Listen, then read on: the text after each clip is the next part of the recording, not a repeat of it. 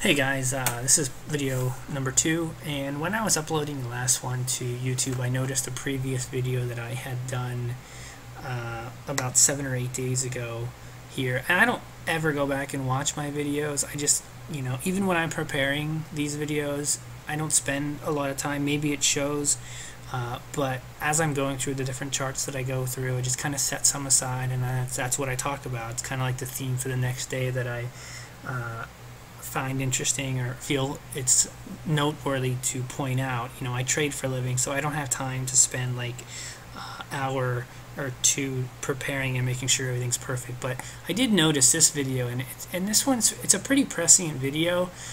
In it, I talk about the title, expecting a bounce or a flash crash. And I talk about how I think oil's going down, bonds are going up, TSX going down, and that's pretty much exactly what happened. And I'm only pointing this out because it was so right. Lots of times everyone's always waiting to point out when you're wrong. And I just thought that this was pretty interesting. I'll include the link, but this day was the day that I did the video. That would have been this day. So it bounced the next day, and then it just fell out of bed, 320 points later. The other interesting part to this video is, and as I said, I'll include the link so you can go back and watch it if you're interested. If not, no big deal. USO was at 31.78 in that video, and I said that I'm expecting oil to pull back into the mid 60s, which would have been about a 32% haircut. So it's getting there. I think it's probably lost 15%.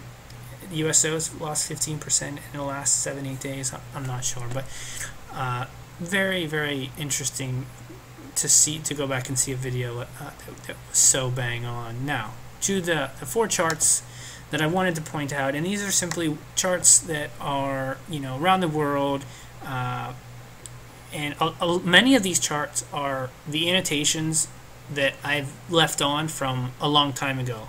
I don't go through the same charts every night, kind of rotate and kind of go through different ones, and I don't, maybe once a week I'll go through the world charts.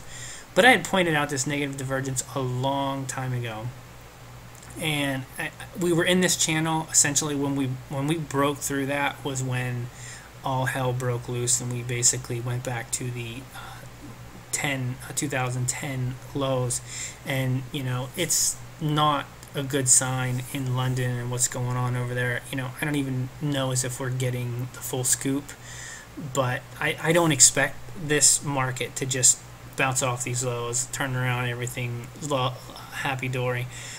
Look at the negative DI. It's so high. Look at the last time that the negative DI was high with the rising ADX. It was just the start of something. So keep that in mind when you are out there trying to buy these dips.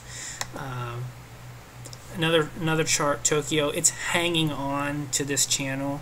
A long time ago, I was basically suggesting that we were going to retest the lows. That's still in play. It's still in play, more so than the chances of this thing breaking to the upside at this point.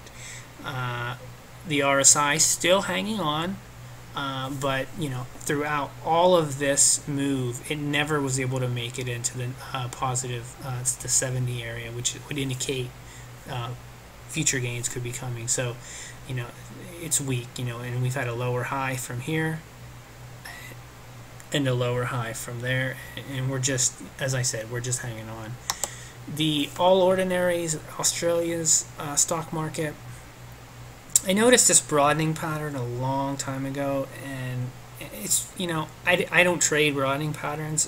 It's more or less just something to note, and it's coming to fruition as well. So it's got more downside to go. Again, this is like a theme all over. The negative DI just really, really rising. Again, look at what happened the last time it was that high with a rising ADX. Just the start of a well, this one literally a multi-year decline. And then the last chart, real quick, is the Kospi. This has been one of the strongest indexes, and I noticed this negative divergence when it made the highs in what looks like April, May, and it's just been lights out. There's no telling exactly where the bottom might be on this one. So trade them well, guys.